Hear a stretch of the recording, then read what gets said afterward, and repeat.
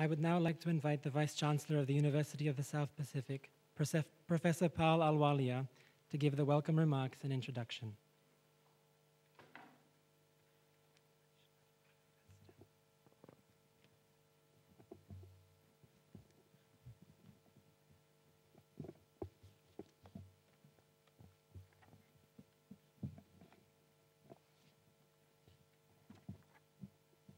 Thank you.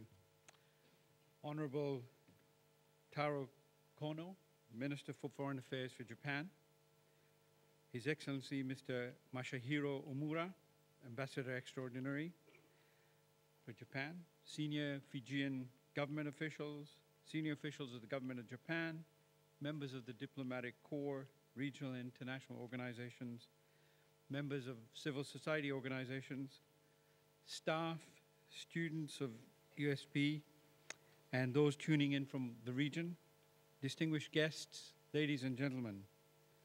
Bula, namaste, and a very good morning to you all.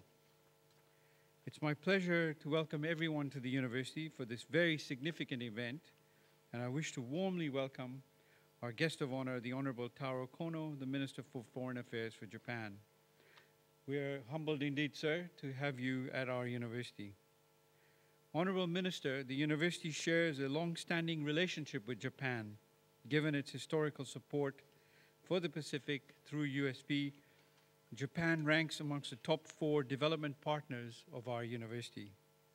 And I'm delighted to mention that the state-of-the-art facility that we are now seated in, along with the Japan Pacific ICT Center, which is connected to this building, is a generous contribution of the Government of Japan through the Government of Fiji. The topic of today's address by Honourable Taro Kono is 3 pillars for a better and active, full of opportunities and innovative future for us, the people of the Pacific. And we are all eager to hear and understand the priorities of Japan for the Pacific and how it plans to continue to meaningfully engage with its partners, including USP, in contributing effectively towards the development of the region and enhancing lives of our people. Ladies and gentlemen, the Government of Japan, through its embassy and the Japan International Cooperation Agency, JICA, is working in close collaboration with the university in changing lives of the Pacific people for the better. USP has received technical assistance from Japan in technical areas such as ICT, marine science, agriculture and fisheries, through the technical cooperation programs, infrastructure programs, the Government of Japan scholarship programs, and the Pacific Leaders Program. Some of the specific Japanese-supported joint efforts with the university include, as I said, the construction of the Japan Pacific ICT Center, which attests to the long-standing and strong partnership that the Government of Japan has with the university, and would like to once again thank the Government of Japan for this very generous contribution towards the infrastructure of this university. There's also USP satellite project, USP Net Satellite Project, which is a backbone of the university's business system that enables communication across the regional campuses. And of course, Japan's contribution is evident in the university as the entire lower campus, where the School of Marine Resources Sciences is based, was funded by Japan. The recent collaboration between USP, JICA, and the Water Authority of Fiji for the purpose of installing and operating an ecological purification system just behind this building is another example of our continuing cooperation. And there's been a lot of people-to-people exchange between the university and Japan via the Japan East Asia network of exchange for students and youth, JENESYS, which I think some of you were watching earlier before the Honourable Minister walked in. And this has been instrumental in promoting mutual trust and understanding amongst the peoples of Japan and Asia Pacific regions to build a basis for future friendship and cooperation.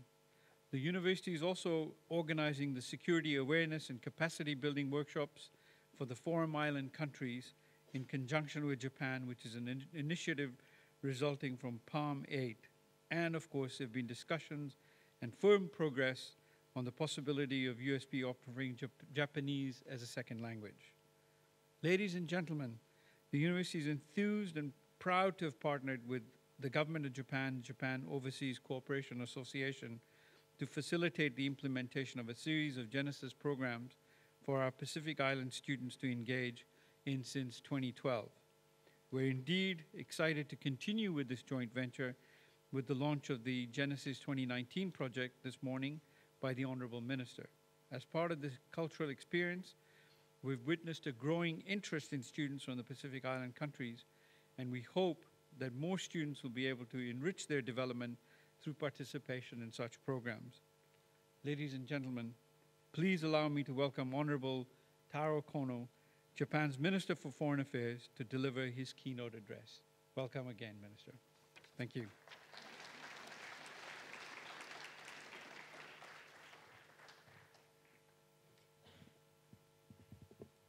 At this point in the program, I would like to invite Litea to come and garland our chief guest.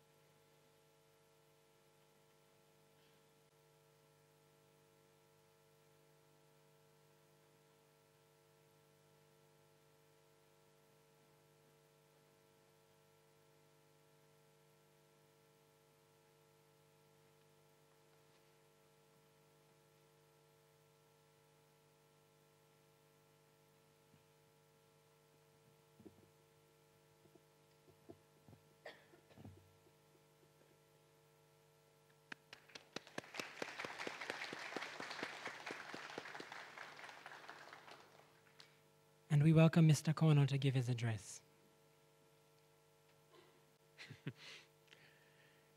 Good morning. Good morning, Professor Waria. Am I pronouncing it right? Vice Chancellor and the President of the University of the South Pacific, representative of the Diplomatic Corps from Pacific Island countries, distinguished alumni of the JENESYS program, students of the University of the South Pacific, distinguished guests, ladies and gentlemen. Wow, thank you for this opportunity. I had my first cup of kava yesterday. I kind of liked the peppery taste of it, but my tongue, especially the back of it, went kind of numb. And I kind of felt I had been to a dentist or something. But it was a very nice experience. I grew up on the coast of the Pacific Ocean in a town called Hiratsuka in Japan. I can smell the sea from my own bedroom, and that's how I grew up. And I was very excited when I first learned that I was coming to the Pacific Island region this time, the best location for diving in the world. And indeed, I feel kind of strongly I'm sort of compelled to throw out my speech and go out for a diving right now. But I'm wearing foreign minister's hat today, so I guess I need to exercise my self-restraint and try to concentrate on my speech instead. Let me first congratulate the University of the South Pacific, or USP, for successfully launching the JENESYS 2019 program. I would also like to thank USP for its dedication to fostering a close partnership with Japan for successful implementation of JENESYS programs over the years. It is a great pleasure to be here with you all today. It is my honor to visit several Pacific Island countries on this trip because this is actually the first visit by a Japanese foreign minister in the region for first time in 32 years. Wow, I got to do this more often. The last time was in 1987 when then Foreign Minister Kuranari made a visit to this region. 1987 is year after I graduated from university. It seems, a long time ago, really. I'm also honored to address you today in this ICT lecture hall of the USB. This university was founded through cooperation among Pacific Island countries, and Japan provided assistance to build this hall.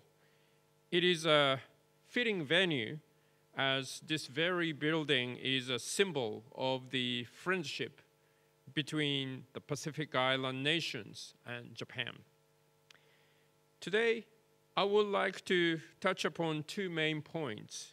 First, I would like to look back on the history and development of the relationship between the Pacific Island countries and Japan.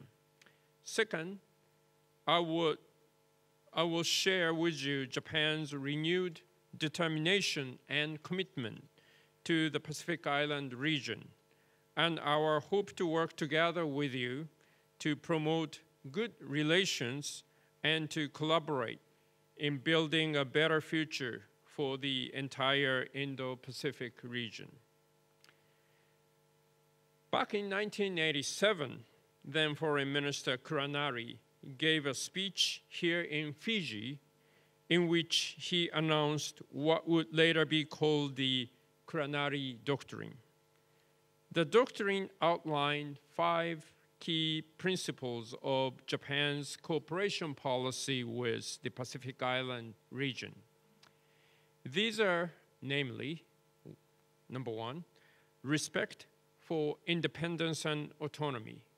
Number 2, support for existing arrangement for regional cooperation. Number 3, assistance in preserving political stability. Number 4, provision of assistance to make the region more prosperous. And finally, promotion of people-to-people exchanges.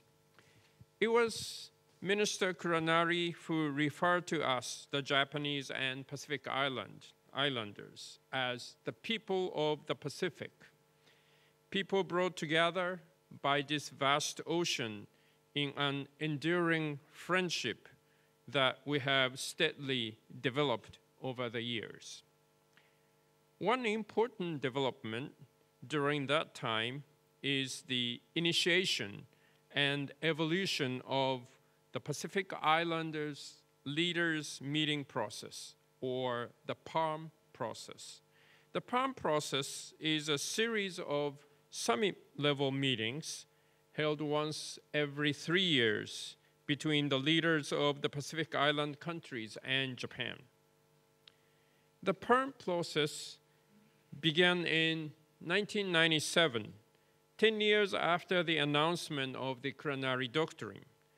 Through the PALM process, we have built close cooperation among us, forging a bond of friendship through candid discussions, with an emphasis on the autonomy and independence of Pacific Island nations. We held a series of discussions on relevant topics from development to natural disasters and climate change, which we, the people of the Pacific, all must confront together.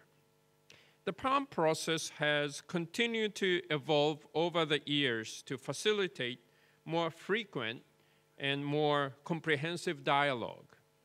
For instance, the PALM ministerial level interim meetings were launched in 2010. And last year saw the formal entry of the process of New Caledonia and the French Polynesia. The PALM process continued to evolve today. The Prime Minister Abe promised at the PALM 8 in May last year that we will hold this 4th PALM ministerial interim meeting in the Pacific Island region. So I am pleased to announce today that the fourth meeting will indeed take place here in Fiji in mid-2020. This will be the first time for a par-ministerial interim meeting to be held in the Pacific Island nation. The development of our friendship has also been demonstrated by the increase in number of Japanese embassies in the region. While there were only 2 embassies back in 1987, we now have a total of 8, and next year we look forward to opening our 9th embassy in Vanuatu. Japan has long provided assistance for quality growth of Pacific Island countries, in particular, placing special emphasis on the development of human resource. Over the past 32 years, through programs run by the Japan International Cooperation Agency, or JICA, more than 10,000 Pacific Islanders have visited Japan for various training programs, and over 3,700 experts have been dispatched to Pacific Island countries to support human resource development throughout the region. In addition, more than 4,300 volunteers have traveled to Pacific Island countries from Japan, lived with local people, and contributed to human resource development in their respective field. These include one Japanese volunteer who even went on to become a traditional high chief in a village in Samoa because he greatly contributed to steady water supply for the locals. And another who fell in love with Palau and ended up working there for 15 years, helping establish first recycling center in the country. Education is one of our priority areas over the last 32 years. Japan has helped to develop about 600 schools throughout the Pacific Island region. In Tonga, Japan built a dormitory for an institute of technology, making it possible for those living in remote islands to receive fine education. We have also provided assistance to USP, including the development of a system to deliver lectures via satellite. This system is now helping all Pacific Island countries to access quality education provided by USP. Japan has also focused its attention on building quality infrastructure to bolster sustainable economic growth. Over the years, Japan has helped to develop 9 airports, as well as numerous ports and road networks throughout the region to improve connectivity among islands, where isolation and the lack of connectivity remain pressing challenge. Japan has also consistently supported regional cooperation among the Pacific Island nations. As part of this effort, we have been engaged with the Pacific Island Forum, or the PIF, a key instrument for regional cooperation through regular dialogue since 1989. One prominent example of our close cooperation with the PIF is our provision of thousands of solar power systems and seawater desalination units to all 14 Pacific Island countries. This assistance was provided through the Pacific Environment Community Fund, which was established at the Palm 5 in 2009. People-to-people ties are the foundation of wonderful relations between Pacific Island country and Japan.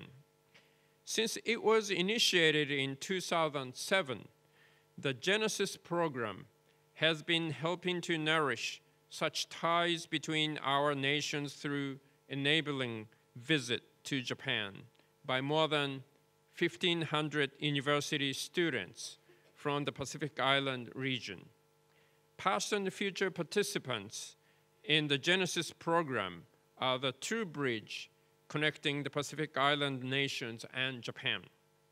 Since 2002, 1,800 Japanese elementary and middle school students have visited Pacific Island nations on a government program, while over 1,000 children from the Pacific region have visited Japan. Every year, around 170 children visit Japan from Pacific Island on this program. The government of Japan has been providing such opportunities to the younger generation in the firm belief that children and young people are our future.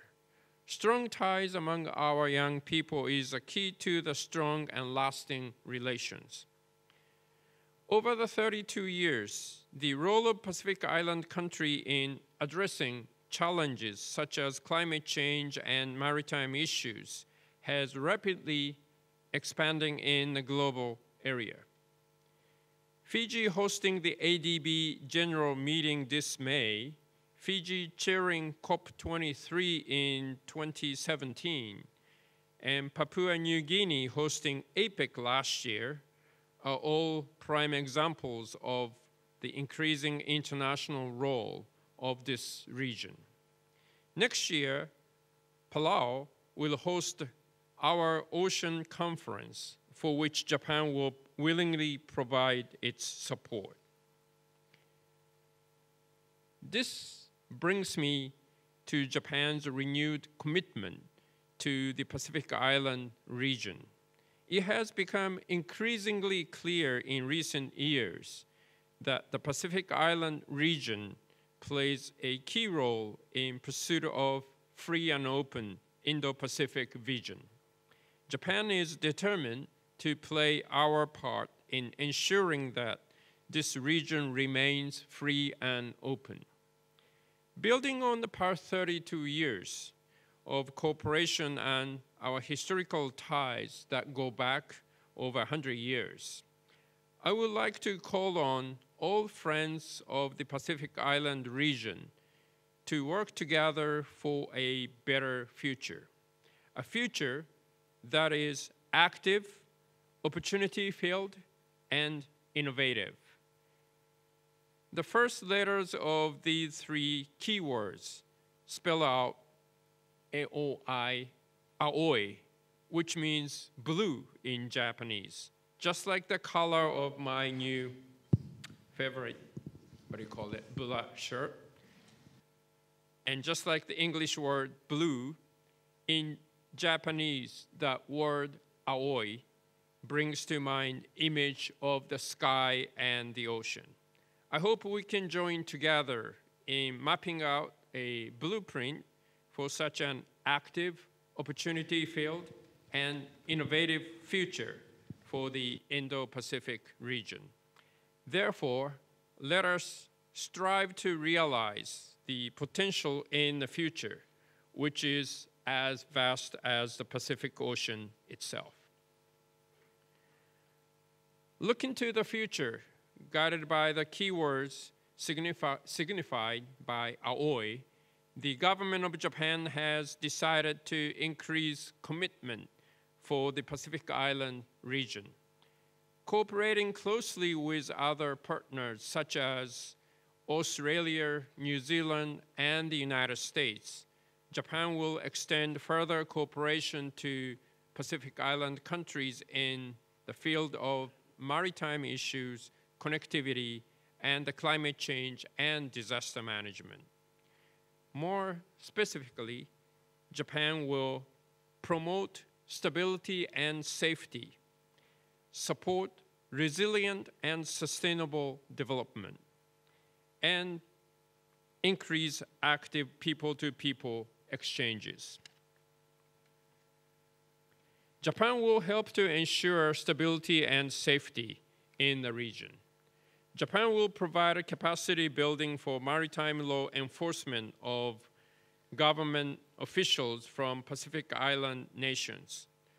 We will dispatch the Japan Coast Guard's mobile cooperation team to Pacific Island nations, just as we did early this year in the case of Palau, which, let me add, was the first time for us to collaborate in this way with a Pacific Island country.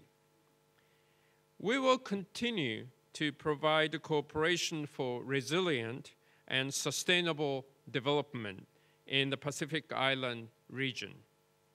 We will try to boost connectivity in the region through quality infrastructure, such as Palau International Airport and Honiara International Airport in Solomon Island.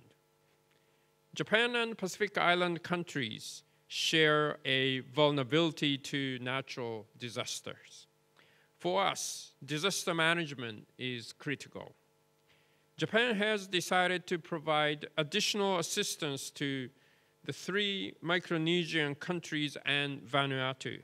We will work with these countries to develop communication system for disaster management, to build disaster management center, and to procure equipment for the efficient delivery of health service to those affected by disasters.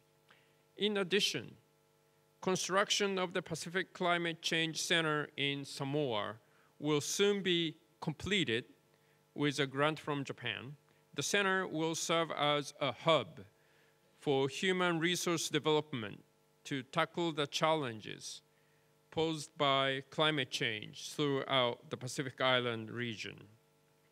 Japan will contribute to capacity development through technical cooperation and build waste disposal facility to address waste management issues, including marine plastic litters. Sustainable economic and fiscal policies, including debt sustainability, is another important issue. We will therefore provide technical cooperation for greater fiscal resiliency for some Pacific Island countries. Japan also would like to emphasize people-to-people exchanges. I am pleased to announce that Japan will be inviting a total of 100 children from all over the Pacific Island region to the 2020 Tokyo Paralympic Games next year to watch. We will also resume Japanese language courses here at the USP, as trial Japanese courses will begin here at USP towards the end of this year. I would like to encourage all of you to take up the challenge to learning Japanese. The JENESYS program is going to evolve this year. In addition to welcoming youth from this region to Japan, we will be sending young Japanese people to Pacific Island nations for the first time on this program. We look forward to a meaningful exchange on both sides. Through our renewed focus and commitment to ensuring stability and safety, supporting resilient and sustainable development, and promoting people-to-people exchanges, I am confident that we, the people of the Pacific, can bring a brighter future, an aoi future, to the beautiful Pacific region that we call home. Thank you. Thank you very much.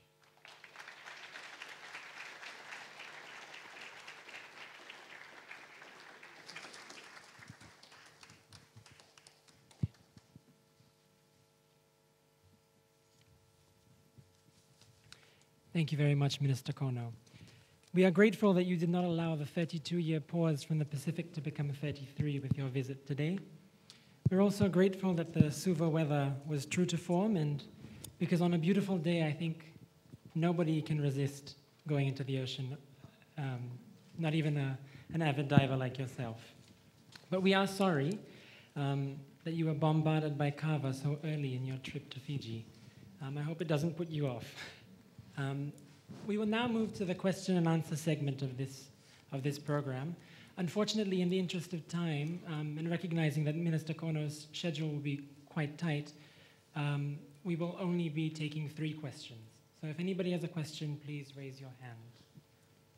I think we have a question from there. Elvis, would you like to start us off?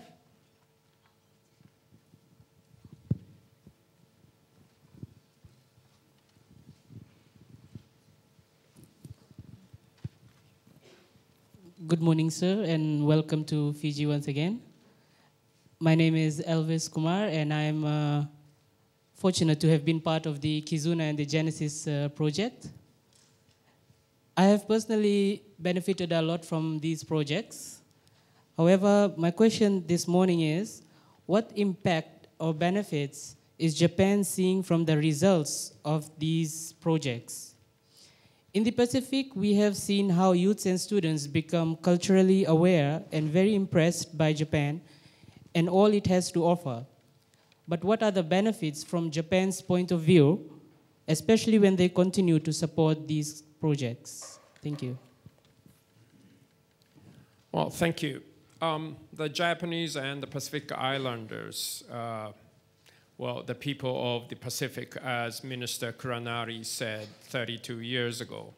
The Pacific Island region is culturally, historically, and economically tied to Japan many, many years.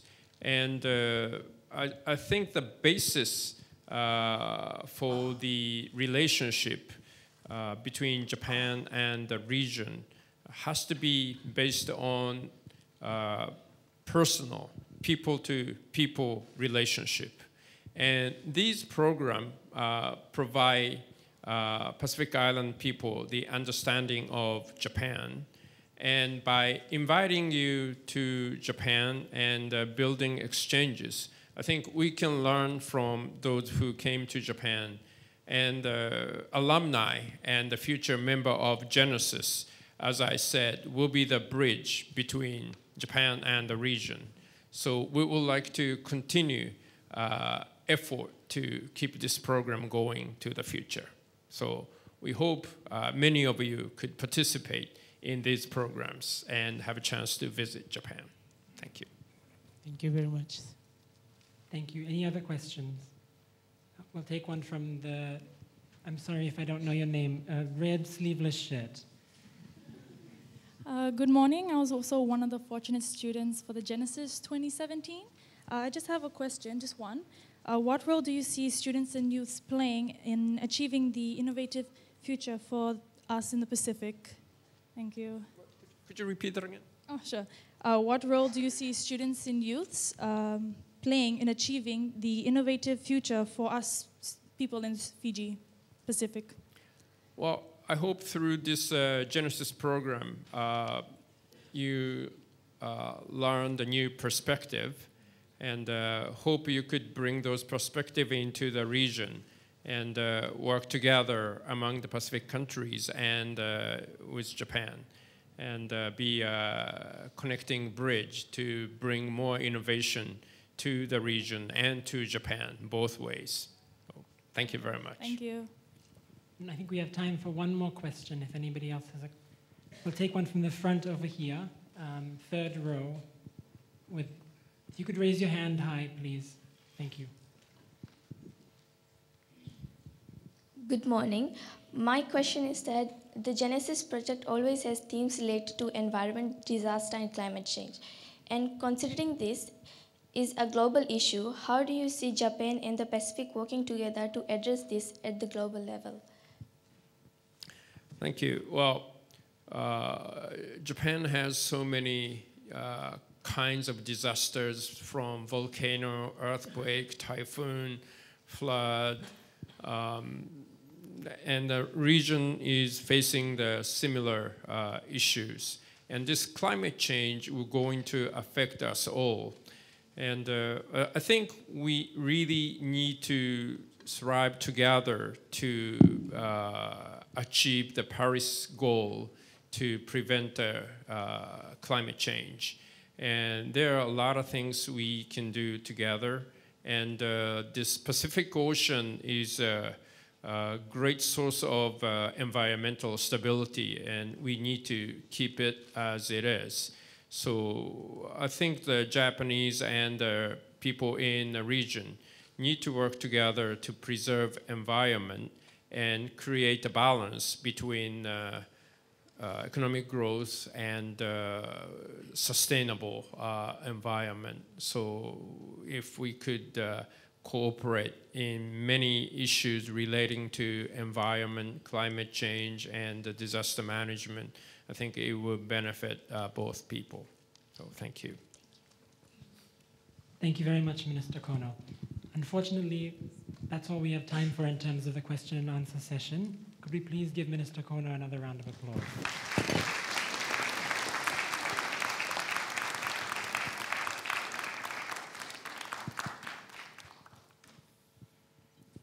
For those of you who have questions regarding JENESYS, there will be an information session that will take place at 10:30 this morning. So if you could wait about an hour, you'll be able to ask your burning questions.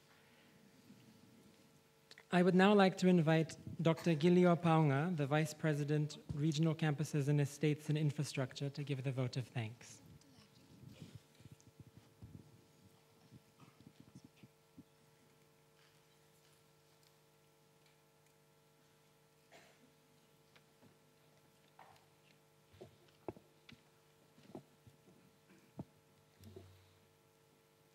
Shoukai te takimashita Masaso Fukukakucho desu. Kono Kaimu Daijin, Omura Daishi, Alwaria USP Kakucho, Kanashuki, Aja Daiheo Kyokucho, Nagamura Dayoshu Kakucho, Narabini Ono Chaika Kacho. Honchitua, Minami Daiheo Daingaku ni Okashita Taki, arigatou gozaimasu. Honourable Taro Kono, Minister of Foreign Affairs of Japan, His Excellency Masahiro Omura, Ambassador of Fiji, Kenji Kanazuki, Director General, Asian and Oceania Affairs Bureau, Kohei Nagamura, Director of Oceania Division, His Excellency, a Commissioner from Australia, and members of the Diplomatic Corps, Paul Aluwalia, Vice President, Vice Chancellor and President, members of the senior management, heads and representatives of the regional organizations, students of the JENESYS program, distinguished guests, ladies and gentlemen. On behalf of the University of the South Pacific, the Pro-Chancellor, Vice Chancellor, staff and students, please allow me to move the vote of thanks. Honourable Taro Kono, Minister of Foreign Affairs of Japan, I must thank you very much for the enlightening address this morning and the opening of the 2019 JENESYS program. We are very thankful. We've been observing and watching you on TV everywhere, in the news, worldwide, but the opportunity to visit USP, University of the South Pacific, within 2 days. And not only the first one for you to visit Fiji, but also it's a very important occasion to all of us here at the university. Your speech this morning has been very encouraging. It brings not only the historical aspects of the importance of being a relationship between Japan and the people of the Pacific, but it also provides us with a lot of hope for the future of the people of the Pacific, especially the students here in front of you. So you may be aware that University of the South Pacific consists of 12 countries. You have mentioned earlier of how you have assisted. Since 1987, the official visit of former Prime Minister, Minister of Foreign Affairs to Fiji, and assist all the countries in the Pacific. These students here are mostly from all those Pacific islands. You have really assisted them, especially with the primary schools and secondary education. And when they finish from their countries, the only other place to go to, beside New Zealand and Australia, is attending at the University of the South Pacific. Honourable Minister, they are here. Thankful to the support that you have provided them, enabling them to come, finish the secondary, coming up to take their tertiary education here at the University of the South Pacific. And I think it is timely, and it's an opportunistic time for us that you visit and be with our students to see how we're going to continue from here. You have developed them not only through Japanese language, but also Soroban. I recall being a young little kid in Tonga growing up. Before the 80s, in the 70s, our king was trying every possible way in order to bring together the relationship between not only Tonga, but also the Pacific and Japan. And he started with sumo. I'm very fortunate that I was not very big enough to be successful in the sumo, because right now I would have stood here in front of you as a sumo player. We continued from there to the Soroban, which is flourishing right now, and also the Japanese language. We continued from there to rugby, which we're going to be witnessing that in a month or two.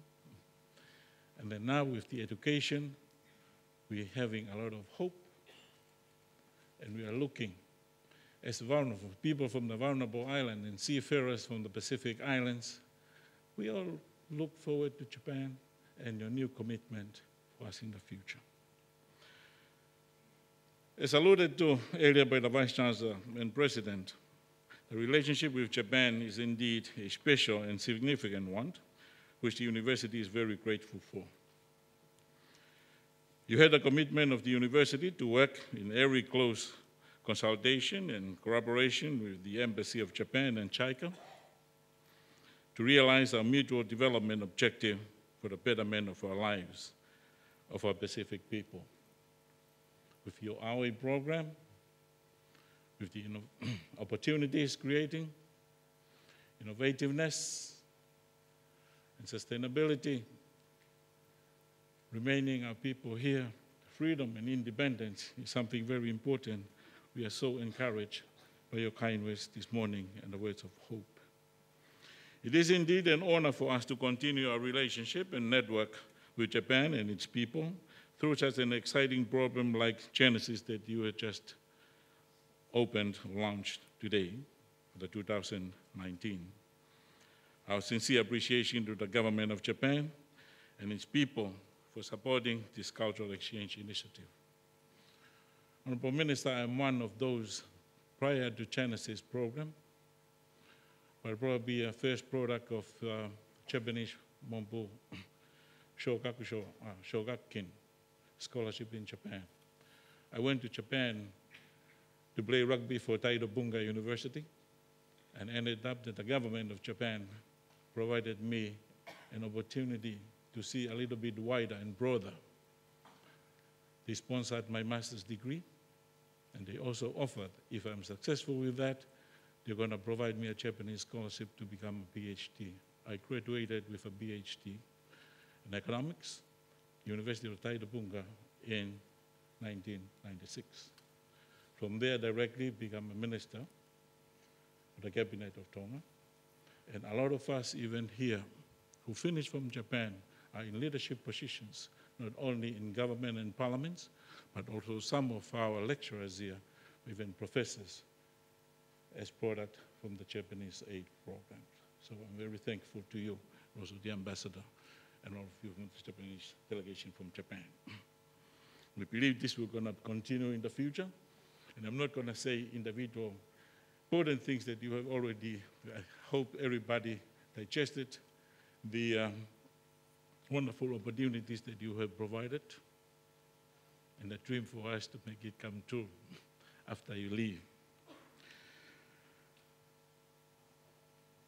We believe that with concerted work and partners, Japan and USB is able to optimize the efficient use of resources and nullify any duplication of efforts. As we have already believe that we cannot continue to be fed by spoon all the time.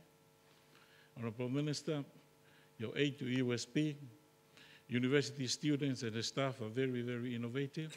The little that you provide to us, we make 100 times more effectiveness of the aid that you are providing.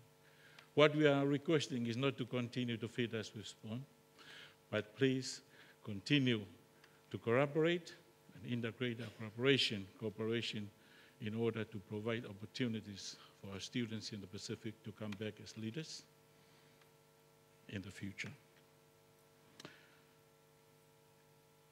We thank your official delegation and again visiting the university, the way best for your respective official engagement through the day and safe travel back to Japan.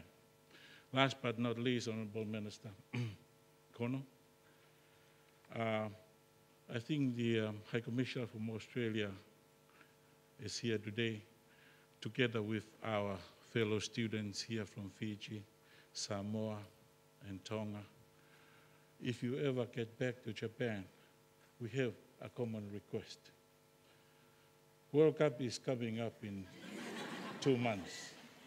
What you have done to Fiji and the flying Fijian 2 weeks ago, and to the Tongans, Ikaredahi last week, we are asking together with Wallaby, please have mercy on our teams and the Pacific people.